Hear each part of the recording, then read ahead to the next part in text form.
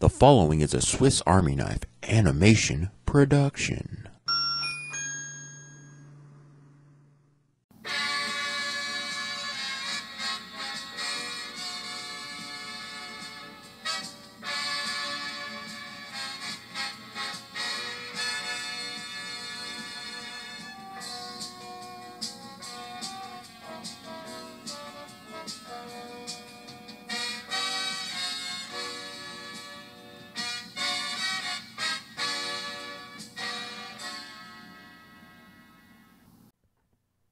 Well, you look like shit. What happened? That's actually the reason I got you out of prison for this interview. Huh? I thought it was your birthday and you wanted me to be your clown. Well, not exactly. Damn it. They got me all dressed up like this. The guard out front did my face paint. He did a horrible job. Now I look like an ass. I wasn't going to say anything, but you don't really look like the killer clown we've all come to love. Hey, I hate that nickname. Oh, sorry. I much prefer a killer harlequin. What about homicidal harlequin? Don't try to punch up my life, internet interview man. Hey, we're syndicated now. I actually just wanted to bring you on to get some info on how to defend myself. In my last interview, I was attacked by an out-of-control mobster. Why did you turn to the camera when you said that? Oh, they don't like when you out them for being in the mob, so I figured I'd put a little bit of pizzazz on it. It was a little over the top. You're dressed like a clown. You requested it. Oh, right. Sorry about that. Anyways, last episode I was brutally attacked by a mob hitman with a foot fetish. I wanted to bring you on to learn how to defend myself from another inevitable attack. You got a convicted serial killer.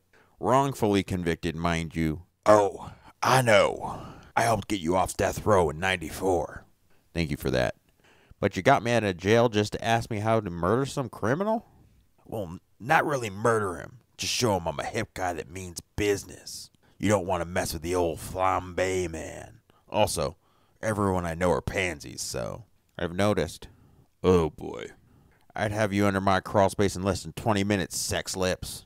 I'm sure. Okay, let's cool down. I just want to know how to defend myself against these fools trying to step to me. So, I don't have a lot of experience dealing with fools trying to step to me, but I do have experience outsmarting people. Oh, I like that. Why don't you show me? Well, the thing is, I'm going to need you to unshackle my cuffs. I don't know if that's such a good idea. Shut up, young boy. This is my ship. I'm the captain. I call the shots.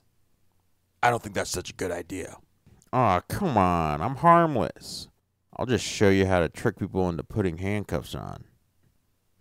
Seems above the board. What could go wrong? Exactly. I just need someone to go distract the guards out front first. They might not be super gung-ho about what we're about to do. Assistant, go play zone defense.